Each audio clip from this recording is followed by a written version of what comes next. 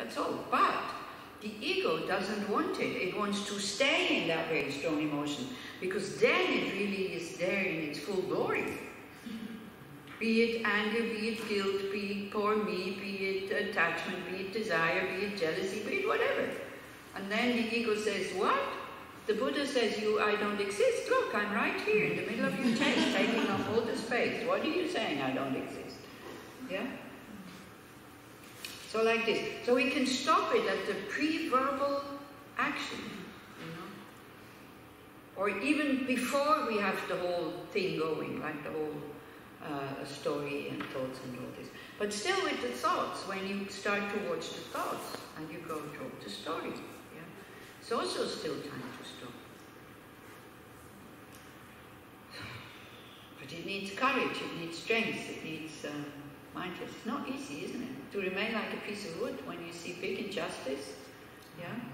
But you see, these big injustices, it's just me who is seeing it as an injustice. The person who is doing it, they don't see it as an injustice. They feel very justified to do these things. Isn't it? And also with us, you see, as I say, I do workshops with children sometimes. And I see that children are very much disturbed by injustice. When somebody is kind of, you know, put out of the group or something like that. So I usually tell them, it's very nice that you are disturbed by injustice, but as you grow older, the problem with grown-ups is, we are disturbed by injustice when it hits us. And we are not disturbed by injustice anymore when it is to our favor. When we would have to pay in order to make the thing just. We're not so interested in justice anymore, when it becomes very expensive, and when we have to give up a lot of our comfort and security or whatever, you know, then again, all these stories, why we have to do this and why we're doing. So this is what I'm saying. Injustice is not being seen as injustice from both sides. This is why it's so difficult to kind of clear it up. Yeah? Samsara. Samsara, that, you know, dualistic thinking, dualistic view, then you look at it from two sides, it's like it looks different, I have to say. So it's the same for ethical conduct. As long as ethical conduct comes very cheap, doesn't cost anything, and it doesn't need much effort, we're very interested and we find it very inspiring. The moment it becomes expensive, and you see, you even find it funny. I'm not saying this as a joke. This is why the world is in such a mess. Because the moment that ethical conduct becomes expensive, our ego kicks in and it makes all the stories you can't afford it. You'll go out of existence, or you'll become poor, and you will need social help and all this. You know, it comes with these horror stories, what the future will be. And the wisdom, the Dharma wisdom behind, but hey, think about karma. You will go to this poor state if you now continue not to pay what you should pay. Maybe not this life, but in another life. The wisdom of the Dharma wisdom is nowhere to be seen somehow. The fear of, you know, no, I can't afford to be ethical now, is so strong. So that we forget all the Dharma teachings about karma. And it shows us that we don't have trust in karma. We don't trust the law of cause and effect. Because otherwise we would pay whatever needs to be paid.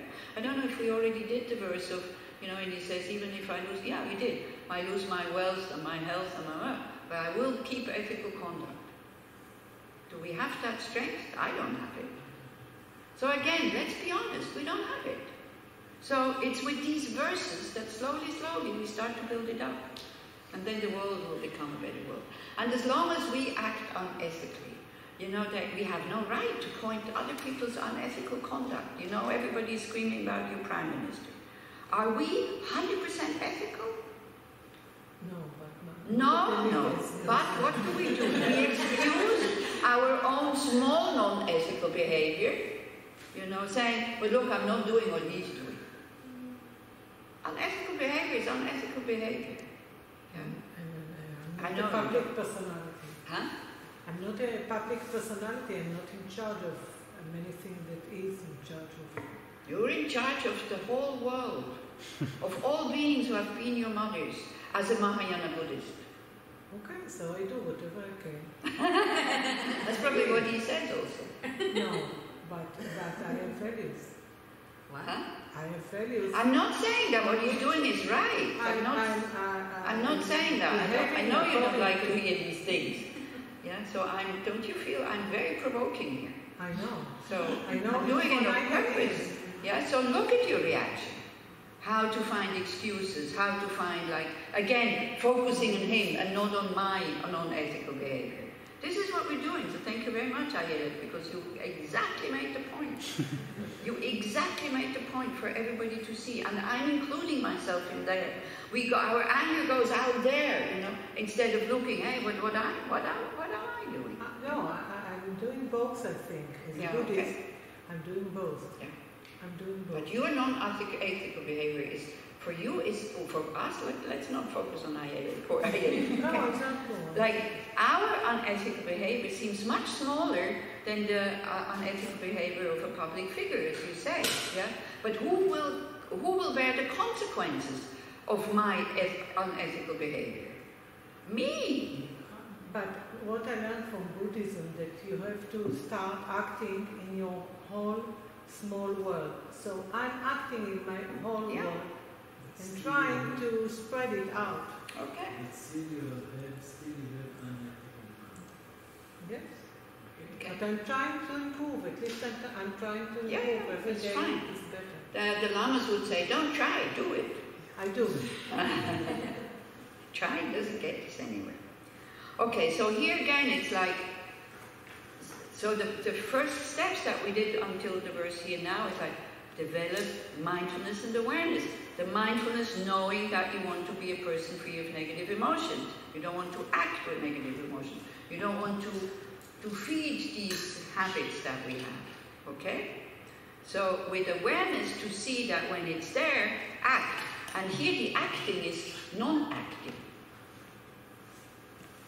Non-acting can also be acting. Okay? And can be very skillful acting, by the way, sometimes. We always have this urge, you know, Shenpa makes us act, because Shenpa is this urge to do something, sometimes beneficial, sometimes not beneficial.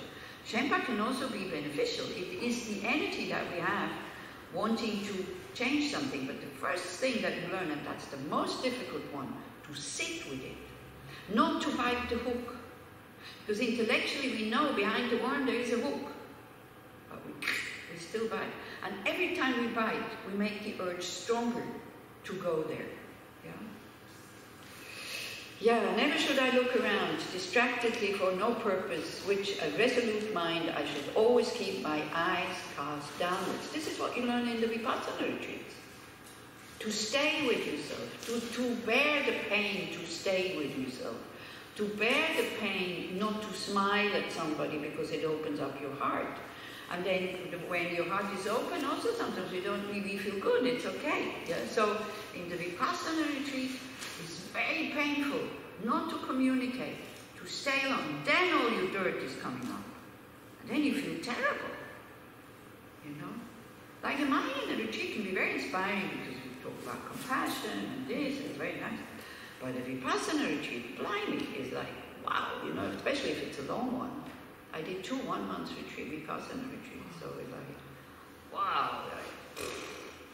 But it's great, because if you want to have a clean mind, the dirt needs to come out. We need to see it, you know.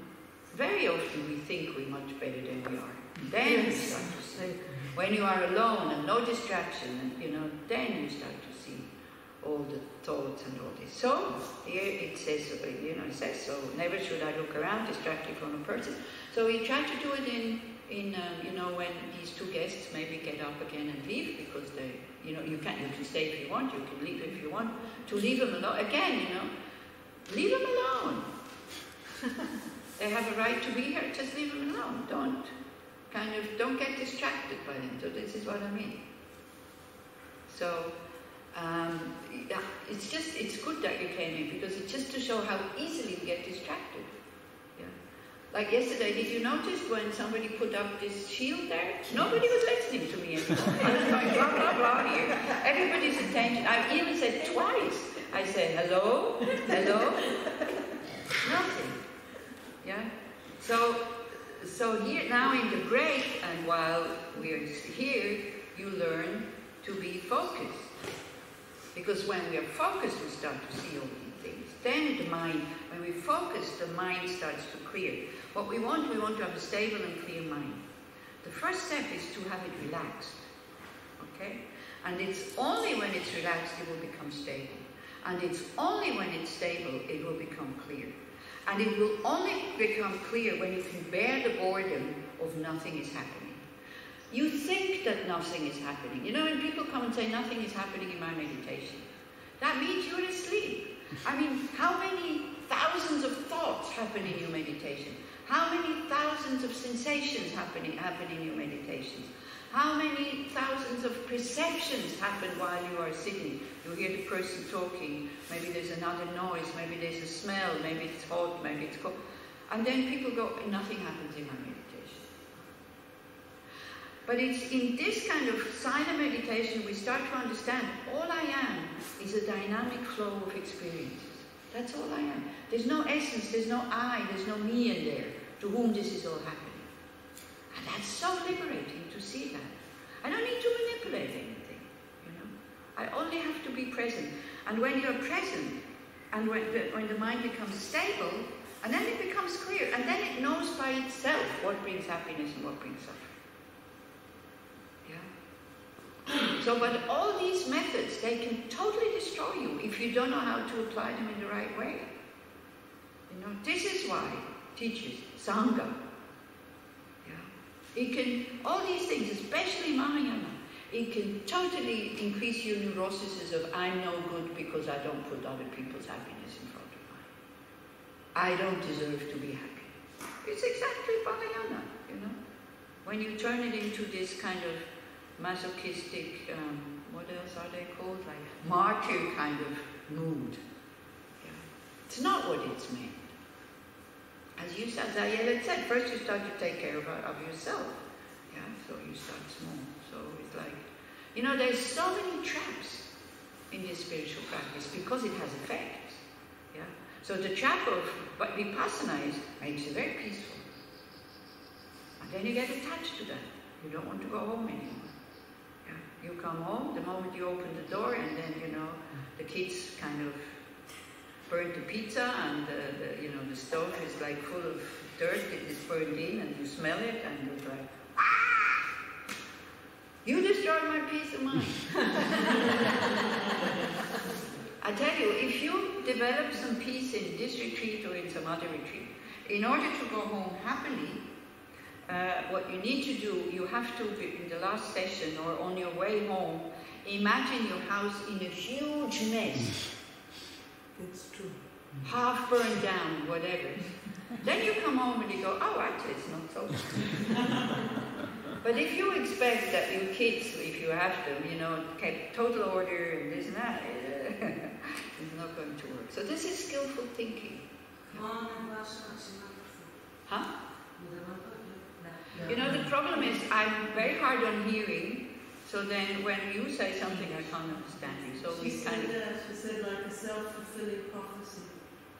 Like a self-fulfilling prophecy. Self-fulfilling prophecy? No. This is... You see, if there would be self-fulfilling prophecies, we would all be happy. Your house would always be perfect, you know, because you imagine the self-fulfilling prophecy. You imagine that your house will be in order. Then if you have the strength of having the self-fulfilling prophecy, then your house will be in order every time you come home. Is it like this? No. Exactly. Okay. But I have to ask you as guests not to ask questions because otherwise we get distracted in other things, okay? Okay. The next one. But in order to relax the gaze. So again he comes, you know, he says, first do this, like you are focused and you cast downwards, you concentrate on yourself. But in order to relax the gaze, because then you become too tense, for a short while I should look around, and if someone appears in my field of vision, I should look at him and say, welcome. Okay, so this would be kind of the Mahayana way. Even if you are in silence, you know, you would still say hello, but you would not start chatting with the people. Okay? So you would still, you know, if they ask a question, maybe they, you know, what's the way to this? Or very quietly say, look, I'm sorry, I'm in a retreat, I'm in silence. It's a bit difficult here because it's also a hotel. You know, it was easier in Tuval. No, Tuval also was like we had hotel guests. No. Also, they were other guests. I had them as my neighbors sometimes. In Tuval, they were other guests.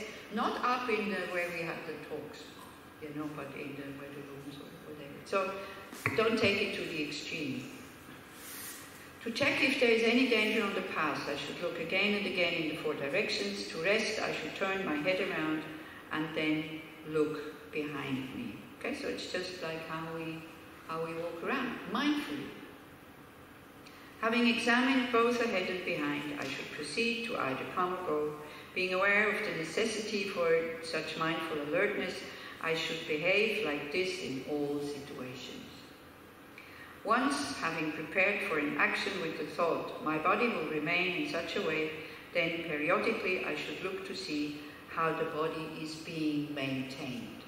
So this is for the people who are very body orientated, that you're not sitting like this, not sitting like that, so that you're not damaging your body, that you keep the body in a good way. Also when people do extreme sports, then that's also good, you know, is it really good for the body? With the utmost effort, I should check to see that the crazed elephant of my mind is not wandering off but is bound to the great pillar of thinking about Dharma. So what he talks about here is the mindfulness of body, like before. Yeah, we have the 4 mindfulnesses. First, the easiest one is mindfulness of body, knowing what the body is doing, sitting, walking, standing, lying down. Okay? So the difference between us and the Buddha is that we don't know when we're sitting, walking, lying down. The Buddha knows when he's sitting, walking, lying down. Yeah? We think we know, but we don't. How many of you, until now, were really aware that you were sitting?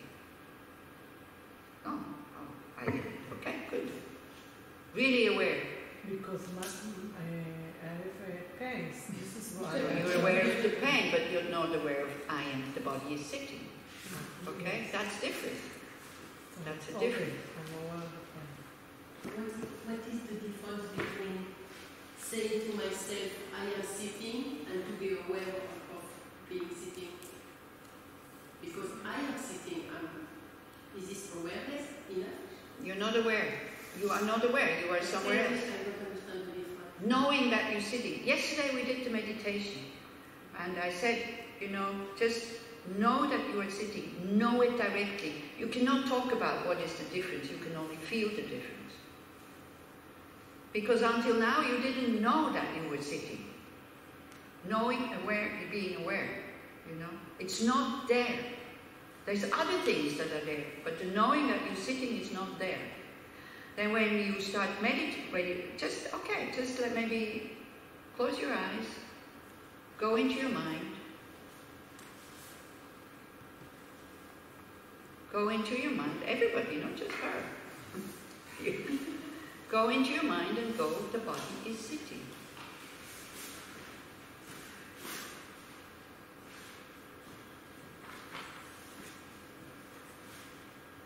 And know it directly.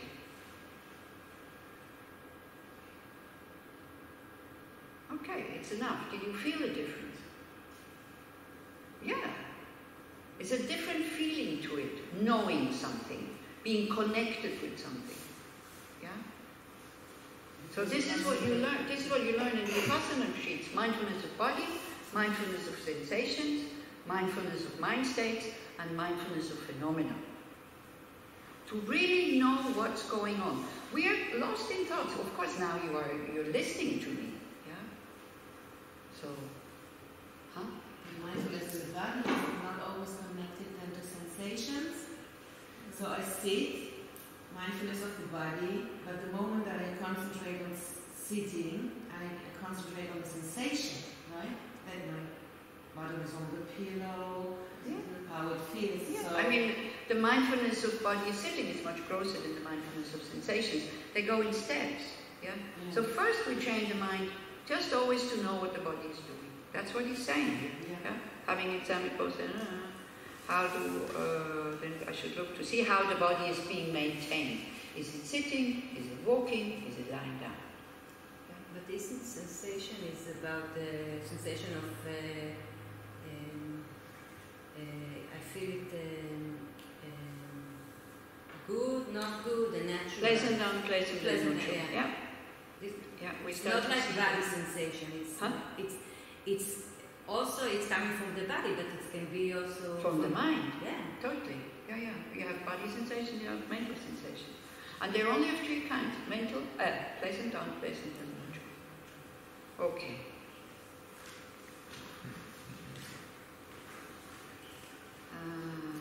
Where were we?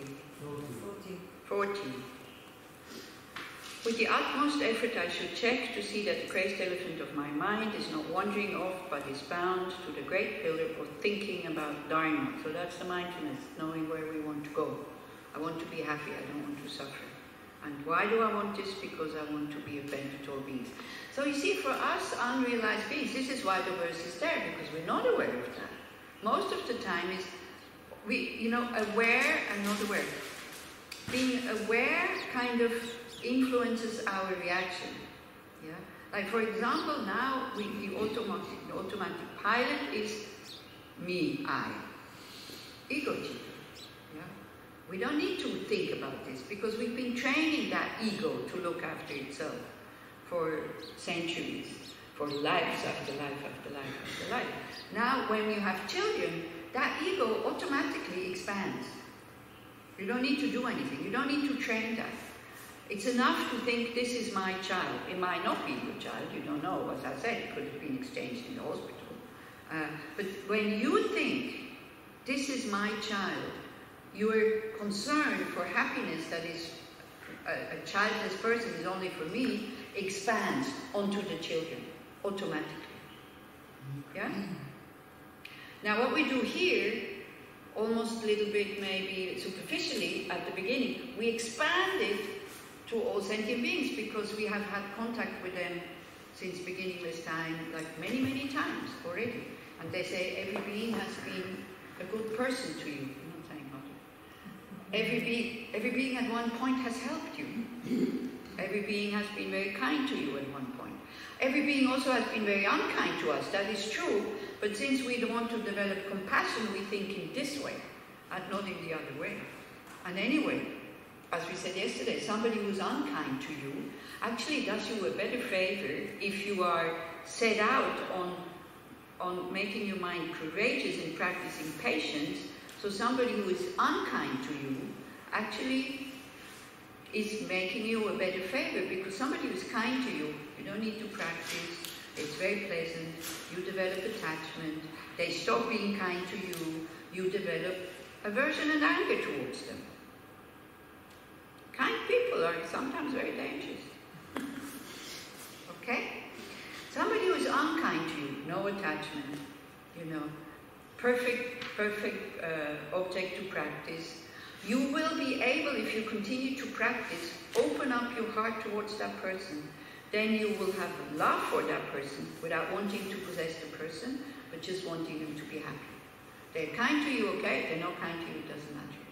So, on a spiritual path, these so-called friends, who are very kind to us, who always do what we want them to do, they're not that terribly helpful.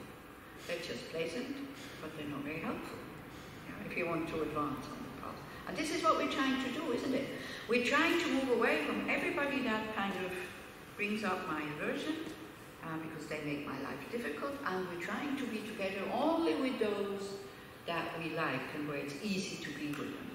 That is very nice and very good for very weak people, in order not to bring up your anger. But it's not fitting for a spiritual practitioner.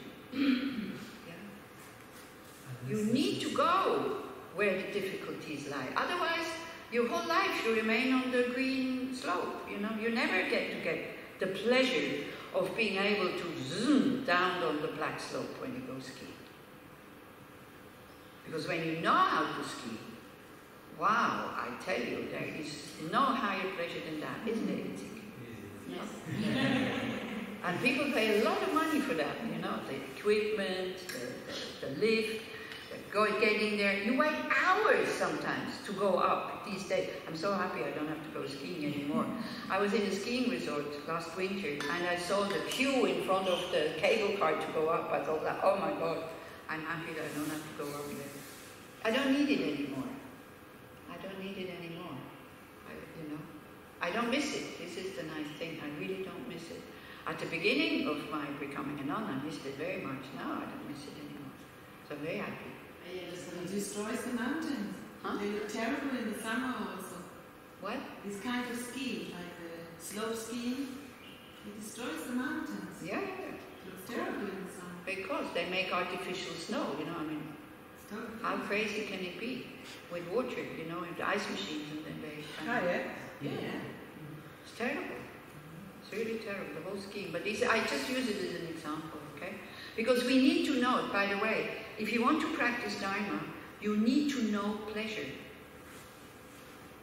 You need to have a happy mind. You need to have access to pleasure, otherwise you cannot, the wish to have deeper pleasure will not develop. Yeah? It's very important that you know pleasure. Because then you can also, then you can see okay, I was just talking now the pleasure of going down, but then as a Dharma practitioner, you start to look about the suffering going up. And as Luna says, the destroying the nature, like being very harmful for the animals who live on the mountain, and all this. Then you start to be able to abandon your pleasure with a happy mind. So Itzig finished skiing. Because he still goes. You say you have to have pleasure, no? But you knew it, you know it, you had it, So going again and again is biting the hook, needing it. Saying, no, I don't need it anymore, that is then, And then of course when we hear that, then we think that my life will become terribly boring. I'm not allowed to do this, I'm not allowed to do that. Do the people who practice these things, do they appear bored to you? Do they appear unhappy? And, I'm missing out on so many things, I can't go skiing. So take those. This is why we need the masters, They sit in their room the whole day, being totally happy, being able to inspire others. They don't need anything. No, maybe they are avoiding. How do you know that they are really there, they are not avoiding? Because when you invite them to come and see something, they come with you in order to please you. They do come. And also because, again, I don't know if they are avoiding, but they don't seem to me that they are avoiding, And again, it's not about them, it's about me. So maybe they are avoiding, I don't know. But I just see they're so needless. As I said yesterday, this Lama, the first English words he learned was, doesn't matter. You do something inappropriate, it doesn't matter. No, he was not saying that in a judgmental way, because you asked the question, do you think that those people are boring because they are mindful? But you only know whether they're boring or not when you get to know them. This is what I mean. Otherwise, how can you know? So if you don't know them, it's difficult to say. So some people here were nodding because they... But do I come across boring for you? Because I don't go skiing anymore, and imagine, I'm here in Israel, I don't go swimming. And I was such a water person, and I don't miss it.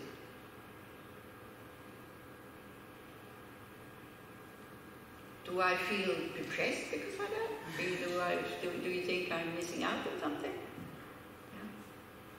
You see, once you start working with your mind, I tell you, your boredom is finished. If you really have the courage to look at the states of your mind, you can laugh so much because I am so stupid. The things my mind is telling me sometimes, it is so ridiculous. I don't need movies anymore. I can save a lot of money. You do become, when you start practicing these things and working with your mind, you do become non-needy. I'm such a, we are so needy people. I need this, I need that. And then whatever it's there is okay. I'm not saying I'm the